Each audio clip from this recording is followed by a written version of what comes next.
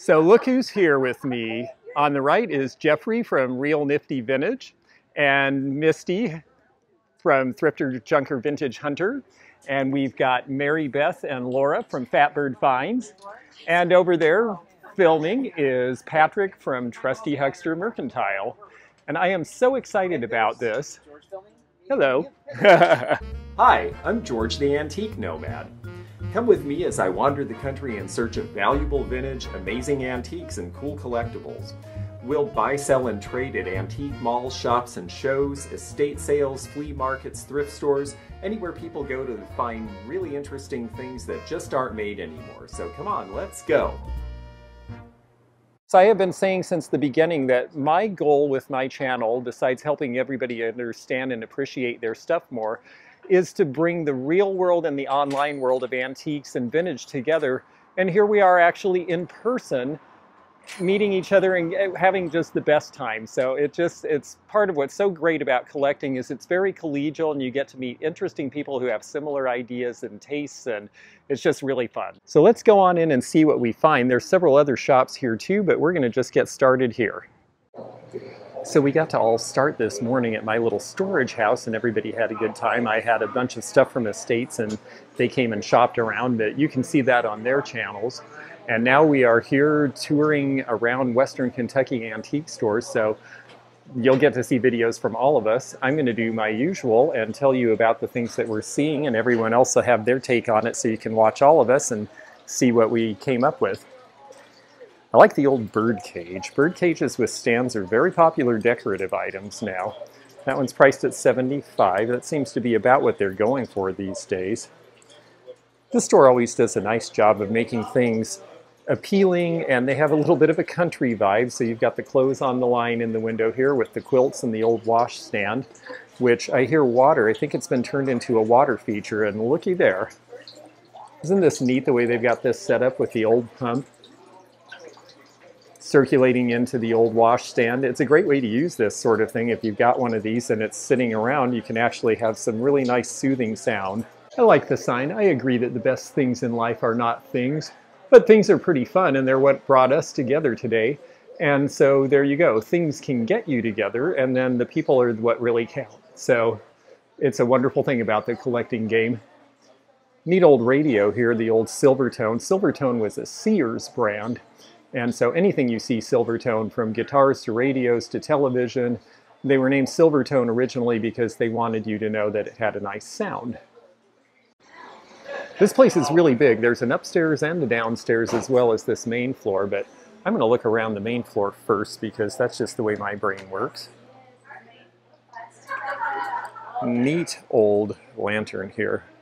We see these a lot. These are the Ad Lake non-sweating lamp, meaning that it wouldn't sweat into the glass and make it hard to see. It was very important because these were railroad signals, and you had to have green, yellow, red. This was so that the switchman would know whether the switch was open the right way or not. They came up with these after there was a horrible train crash in the 1870s caused by a misthrown switch and a watch that stopped. And after that, you get railroad watches that were guaranteed to not stop, and you get the railroad switches so people knew what they were looking at. This space here has a lot of old kerosene oil lamps, and they actually have parts as well. So this is a useful resource. If you've got a neat old kerosene lantern that needs some help, they've got the rings, they've got the Aladdin burners, they've got all these little chimneys, and this is pretty useful for putting together old stuff that needs a little bit of help. Here's some nice lamp bases as well. Some of these are by the Aladdin company, some are by others. I thought this one in the blue for $29.95 was actually a pretty good deal. It's a pressed pattern. It may be a 1960s or 50s version of an earlier pressed pattern, but looking at the color blue, I think it might have a little more age than that. Here we've got a really pretty Franciscan Coronado piece, this coffee carafe here. It's very tall and graceful. Coronado came out about 1940.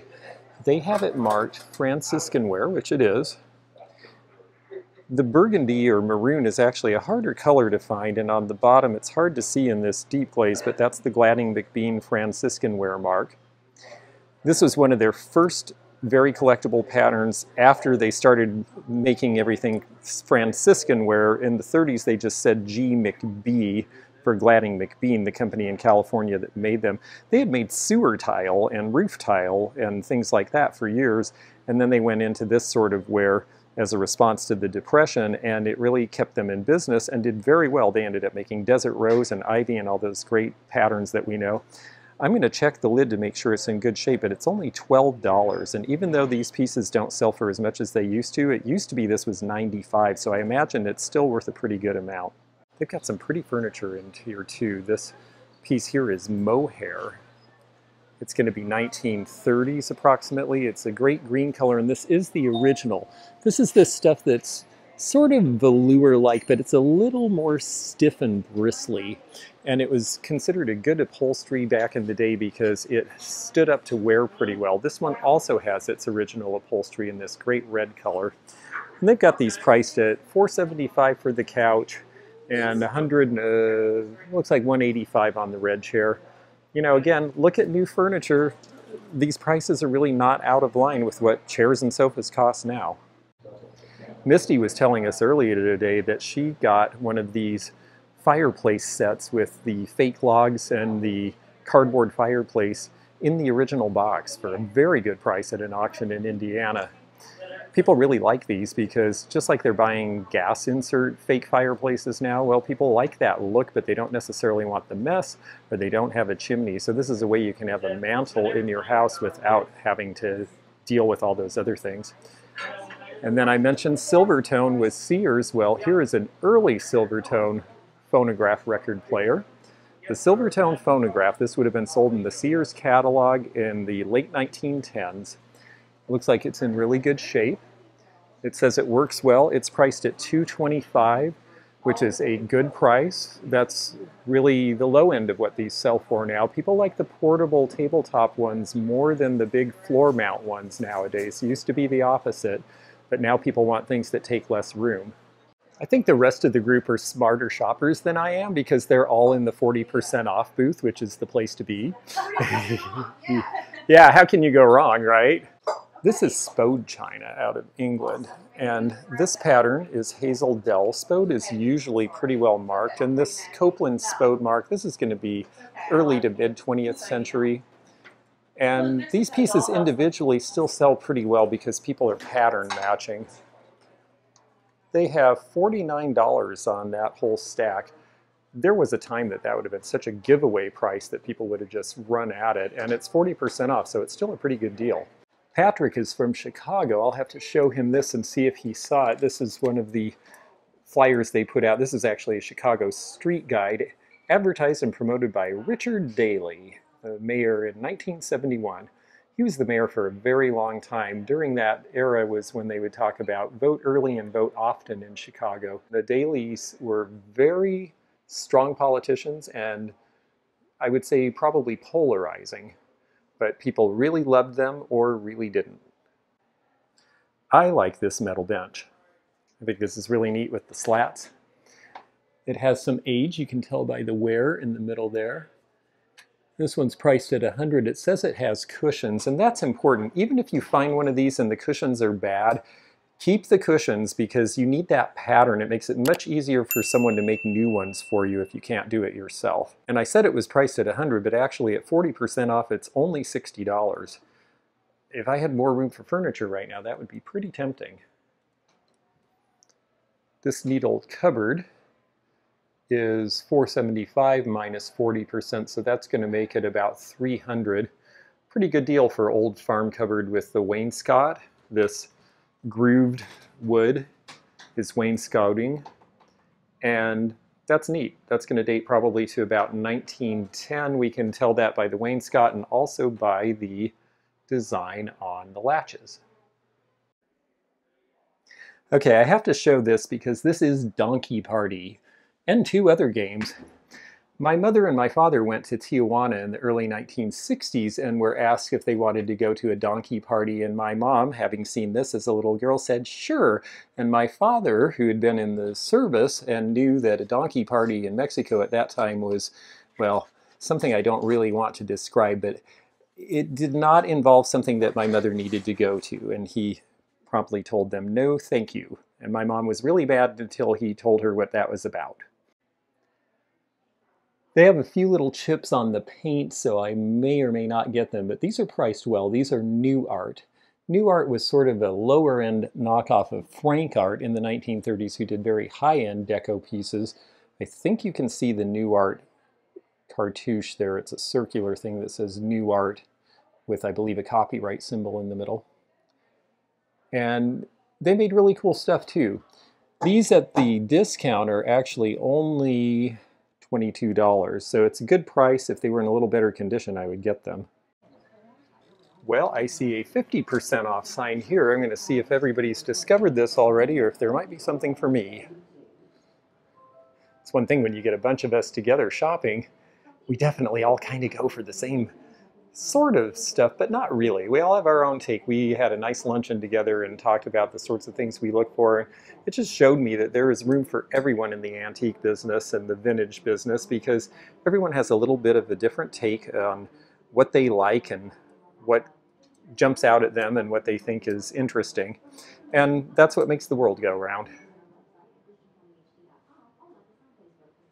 This half-off booth has one really cute thing down here I'd like to take a look at. It's this jolly old fellow singer. That is a smoker. That little guy there, tall and narrow with his mouth open. Those are going to be German usually, although later ones could be Japanese. They're from right around before and just after the Second World War, and they're pretty collectible. However, I'm looking at this guy closer, and he may be a reproduction. He's priced at $29.95. You'd put the cigarette in and then the smoke would curl out of the ears and everything. But I'm looking and he seems just a little too perfect. The porcelain's a little too white. The mouth hasn't got any wear like it was ever used. So I'm thinking that might be newer than it looks. Don't fall. Yeah. That looks like me. I am one of the clumsiest people I know. Oh yes, the old price guides. Oh, I love Metlocks. Yeah, they made really neat stuff. Yep. Yeah, well, that's what they were at one time. It's funny, you know, I got rid of a lot of my references, and now I wish I had some of them back, and they are starting to sell because people are realizing what good information there is. They're fantastic. Yeah. Yeah, I got to check that out. I'm glad you told me about that. Oh, and it's just after Father's Day, so we got to show you this. If this is what you were doing, you better get your dad something nice for Father's Day. Here's a different kind of fake fireplace. This one actually has the cabinet in the top, and it's Formica. These were out in the late 60s, and they were considered very schmaltzy at the time. They definitely have hinges, so that does open up as a cabinet. Some people would even put stereos in these. You'll see sometimes an old hi-fi set or something in there, so we'll take a look. Okay, and here's the after view, and sure enough, you see the stereo cabinet in one side, solid state stereophonic. Wow, look at that. Lion brand. And then here you have the bar, so you've got your little places for your cocktail shakers and your glasses and all of that. They're really fun, and a lot of modernists like these just because they have a certain kitsch value. People who like to have a bar in the house, it's a cool look, and I think it's neat. The price on this is rather high. It's $5.65. I'm sure they'd give some discount, but to be honest, these do run several hundred generally because they didn't make a whole lot, and now they're considered really interesting to people. So there is your fireplace bar. I wanted to show this because I mentioned Rumrill in a video recently. This is Rumrill, but Rumrill was an agency for selling other people's wares. It was a trade name that was invented. This one has the Rumrill stamp on it, but their wares were either made by Red Wing or, I believe, Shawnee. They actually sourced from both of those companies. So you'll see a lot of glazes and shapes that are familiar to you from other potteries, but they had some things made that were specific just to them. This one's priced at $37.50. Rumrail does seem to actually command a little bit of a premium over the companies that made them. These are pretty neat. These are postcards from about 1910, and they show the Grand Army of the Republic. Today and yesterday, you've got the old fellow in the blue coat with the then modern soldier from around the time of the Spanish-American and soon-to-be First World Wars. In memoriam, above you got veteran soldiers of the Civil War, 61 to 65. These are priced at $5 each. That's a pretty good price for these early litho ones that are military and patriotic. The daughter of the regiment is particularly interesting to me. You don't see women depicted in these very often at all. I gotta say, that Misty is a power shopper. Look at this pile she's got going. We've only been in here about 15 minutes, but she got a good deal on the Hager horse for $15. That's cool. So while I'm thinking of it, please comment in the space below here and also hit the thumbs up button to like this video. If you haven't subscribed, click the subscribe button below. Also hit the bell below to be notified of new videos coming every Monday and Wednesday at 8 p.m. Eastern. And thank you so much for following along. Let's go back to this video. In the old days, this is what payphones looked like. Could be very basic, but they definitely worked. And if it took a long time for you to get the operator, well, you might look like this by the end. There's the old payphone inside. You would actually be able to shut this door for privacy, which we don't get these days with the cell phone. It's priced at $2,000. They're hard to find. This one says it came out of my uncle's tavern in Geneva, Illinois in the 1950s. That is a pretty cool thing to see. We seem to have a skeleton thing going on in this mall. This poor guy got in the bathtub and was so comfortable he never got out, but at least he's smiling. Neat looking old flag there. On this side they have a wall of, to me, rather interesting religious icons and art and prints. I bought a really neat piece here once that was a 3D flash view. Hello there. We are all social distancing, so no masks today because we've spent the whole day together 6 feet apart. So we are being good. Oh, there we go. There's the flash view. I love these things. I found one like this here before, and here's this one. It's where it's 3D, so you have the Ascension after the crucifixion. This one shows the Last Supper, and then a portrait of Jesus, and the clock in the middle. This one is priced at $42. I think I got about $65 for the last one I sold, so I have to say it's kind of tempting. We will see what we can do here. You see a lot of old chromolithography in religious icons, and this one is interesting because it has the Tomb of the Virgin, and then you have the rites being performed, the angel coming to attend, and the little cherubic figures, also angels, over the top. These would have been printed mostly in Italy on flocked paper around 1900. And that's priced at $38. These are sick call sets up here. You would open the lid and that would have your holy water and other things for performing healing rites, or in some cases last rites. They're priced at about $25 to $30 a piece, which is a typical price for them. Hello. I'm spying on everybody. This is a fun store. It's got all these great little rooms. Ooh, flamingos. There's no price on it, but I wanted to show it to Jeffrey. Oh yeah. Yeah, no, that's cool. Yeah, come look. Where is it? It's right in here. Jeffrey and I both have a flamingo thing. There's no price on it. You know what? This must be what Patrick was talking about. Here's some cute vintage hats for $6 each. A lot of the people who buy these are doing dress up or parties. I've even seen adults have parties where it's like a social luncheon and they don't want to do the red hat thing, so they do the vintage hat thing, which I think personally is more fun anyway.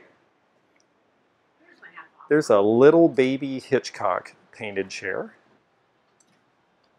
This one's going to be from the 1950s, but this style originally was done as country furniture in the United States at about 1810.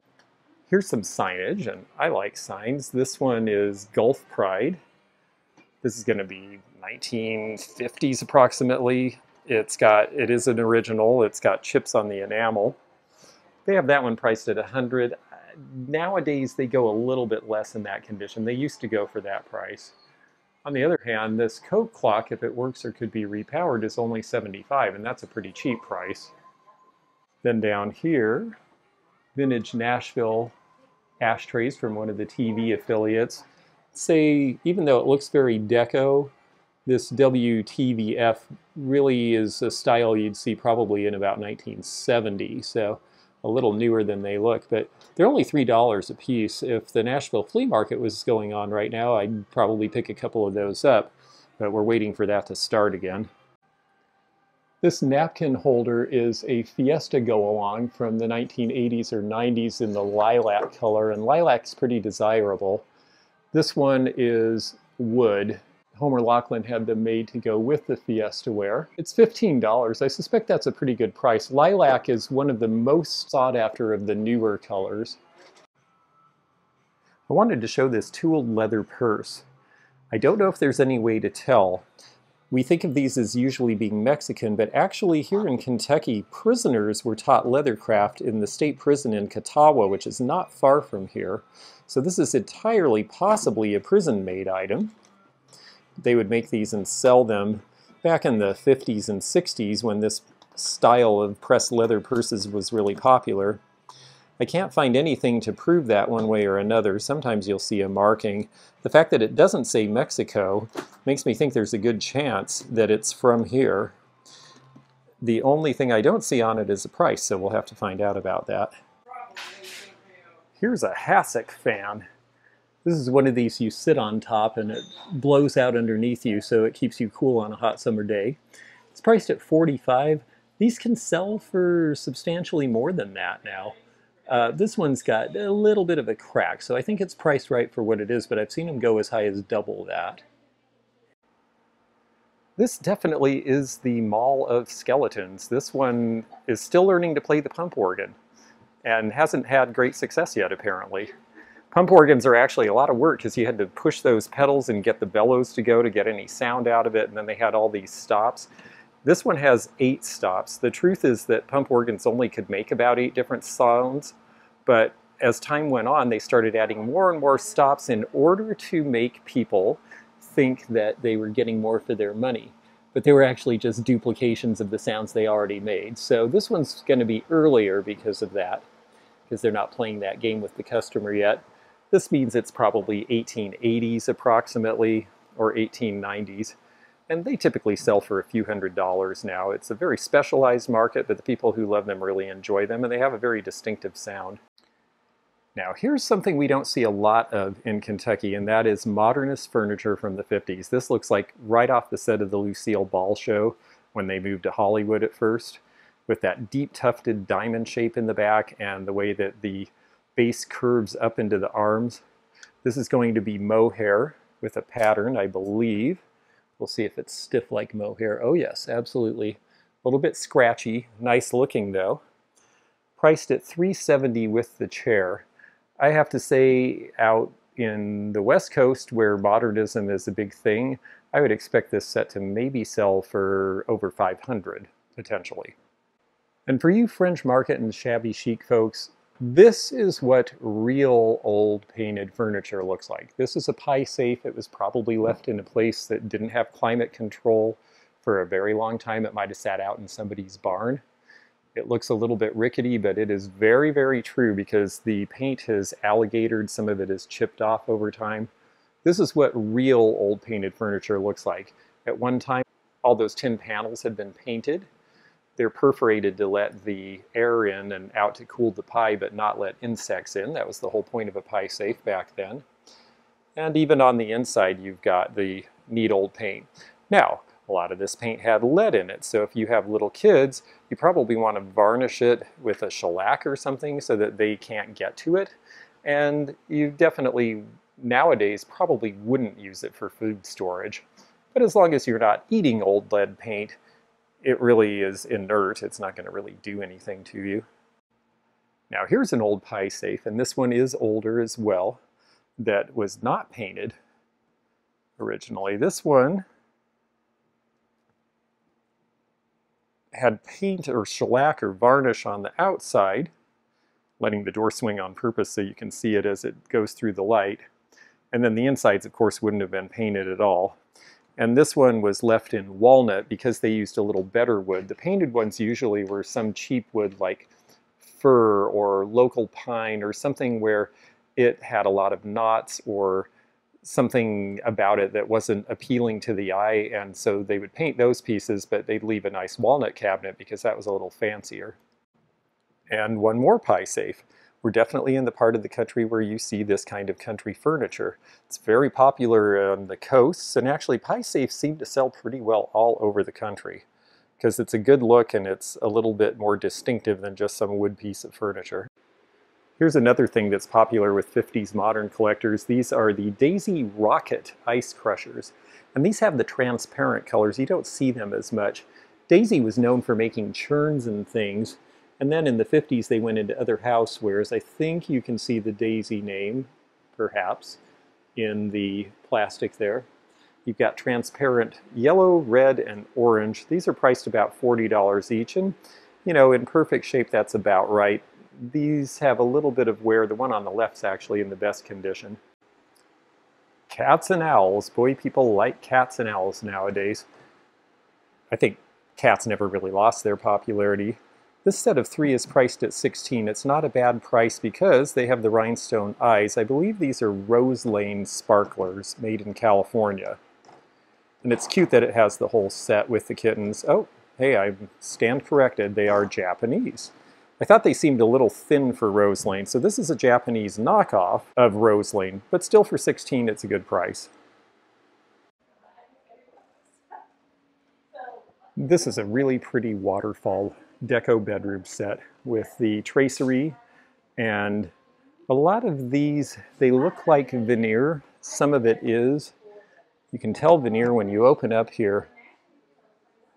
You can see how it's pieced together wood, and then you've got a line here. That means that the top is a veneer. And they use various woods for the veneering. It gave a really attractive look to it and a lot of dimension. And people who are into Art Deco really like these. This is a 4-piece set. There's the vanity. Next to it you have this piece, which is nice because it's got an etched mirror matching the vanity. So this was a fancier set in its time. And then it has the 2 little drawers on top. These would have been for your gloves, your jewelry, accessories, and things like that. It's also interesting because this one has the dark wood with the parquetry in the middle with the different colors, and it's a little bit curved, and that's intentional. You can see it's original because it's got the same handles. That was just to give it even a little bit more fancy dimension. And then the 4th piece in the set is the bed. And the bed is looks like a full-size bed. We really don't see queen beds until later in time. It's a pretty set for the price. You know, if you needed a set, or in this part of the country they call a suite of furniture, this would be a nice way to fill a room. And here we have a Wonder Horse and an adult-sized saddle. Wonder Horses originally had a frame this would have sat on with springs so that you could bounce up and down. It was a popular thing with 50s and 60s era kids. Nowadays they're mainly used as decoration. In fact, there's a house not far from here where they've got about 20 of these in a row. It looks like an entire row of horses running a race, sort of the Kentucky Derby in plastic. I thought it was very cute. Speaking of plastic, here's a bunch of Breyer plastic horses. You've got the Arabian, you have some colts and ponies, you have the pinto ponies up here. These are all priced with the discount that they're doing right now, somewhere in the $12 to $15 range primarily, so good prices if you collect Breyer. This isn't old, but it's definitely on the right track. I know if your kids really need help, of course you should try to help them out, but I keep telling my mom, enjoy your life while you've got it. So go spend my inheritance. We'll just have to make more. This is a cool thing. This is the Shelley Foss Always Ready Tugs and Barges. Foss tugs are something that I'm familiar with from out in Tacoma, Washington, where there's the Thea Foss waterway. And I actually think there is a connection. This one is remote controlled. It was probably made around 1970. And it's got everything including the anchor. It's priced at $325. Old remote control stuff is valuable. I think that's probably a fair price for what it is. This place has an ice cream soda fountain as part of their operation, which is great. You've got the Mayfield Jersey ice cream sign. Of course, that stays with them. And here are all the flavors. So you can get a nice snack while you're shopping to keep you going. It's called the Pig's Tail Ice Cream Shop. The pig thing is a thing here in Cadiz. Just like Lexington, Kentucky has the horses all over town that are painted in different ways, Cadiz theme is pigs, and they've got all these little piggies painted in various ways on the streets out here. It's very cute.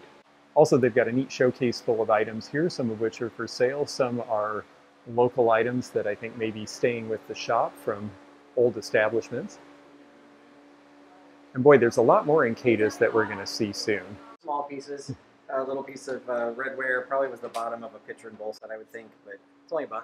Cute, I like the color. It's an unstamped vase. It's got the gold trim with the pine cones for $2. Very nice. Cool, well, we all found stuff. Yeah. So we all found something here today, and we're all in line, except for Mary Beth and Laura, who already bought theirs. So they are sitting on the lovely mohair couch. What a fun day. It's just been so great. Thanks for joining me here at the Antique Nomad. I'm on the Periscope, Instagram, Twitter, and Facebook with daily posts on social media and weekly videos here on YouTube. It's so great to have you with us, and thanks for joining us. We'll see you again soon. Bye-bye now. Thanks for joining me again in the fun and fascinating antique community here where online meets the real world. Please click the subscribe button below. Click the bell to be notified when new videos upload. Leave a comment below and hit thumbs up to like this video. Links to our online social media daily posts and our items for sale are in the description. This is George at the Antique Nomad. Bye for now.